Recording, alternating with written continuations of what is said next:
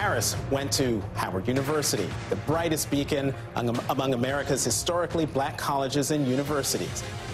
There, she joined Alpha Kappa Alpha. That was me last week, paying tribute to Vice President Harris, highlighting her beloved alma mater and sorority.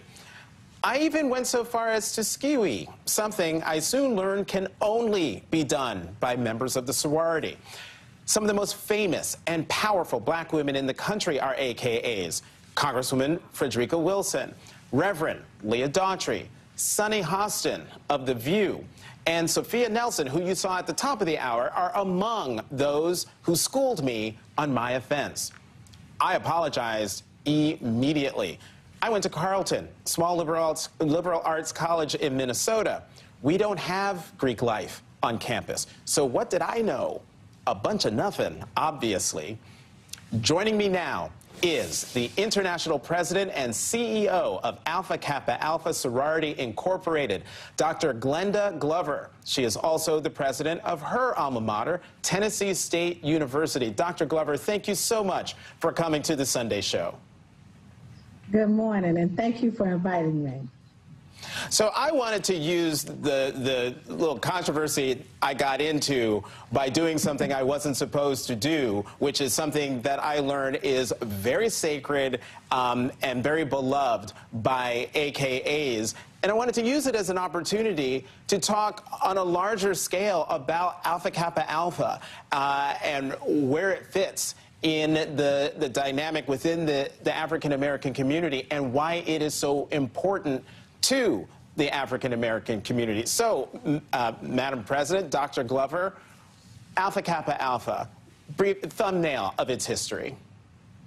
Well, let me say I'm always grateful to share with others the important role that Alpha Kappa Alpha, as well as other members of the Divine Nine, they play in our communities. And Alpha Kappa Alpha is an international service organization that was started in 1980 on Howard University's campus.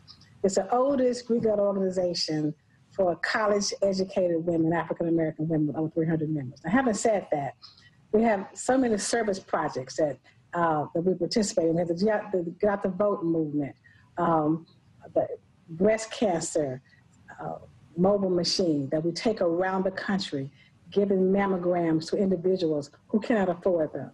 We have an HBCU initiative. We've already contributed over $10 million to HBCUs, both in endowments as well as scholarships for students. So the outreach to the community is just outstanding. Alpha Kappa Alpha, as well as the other members of the Divine Nine.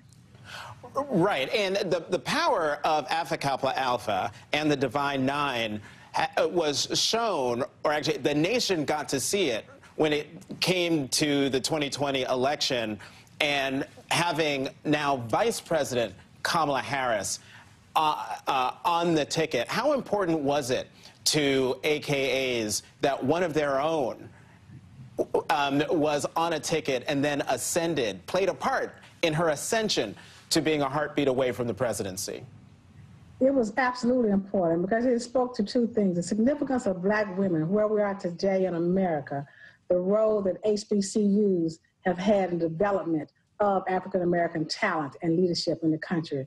And for her, for Vice President Kamala Harris to have attended Howard University, a premier HBCU, and to have risen to the status now of Vice President of the United States speaks volumes for her character, her professionalism, but also for HBCUs. It was a very special moment, a full circle moment, that she was initiated at Howard University, Alpha Kappa Alpha, and now the leadership skills that she received in AKA at Howard University has just shown what HBCUs mean to the country, the caliber of individuals that HBCUs produce. One last question for you, Dr. Glover. So we know what y'all did for Vice President Harris, but did Alpha Kappa Alpha, the Divine Nine, and also the black fraternities, did they play a role? Did you play a role in the Georgia Senate runoffs that led to the election of now Senator Reverend Warnock and Senator Ossoff?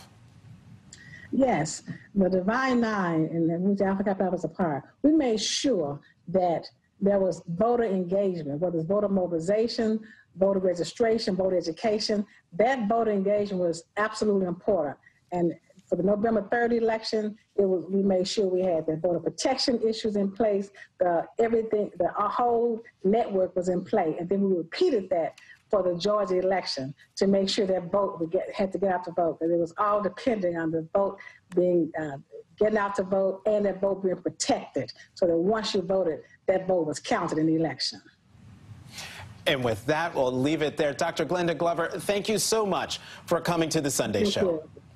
Thank you so much.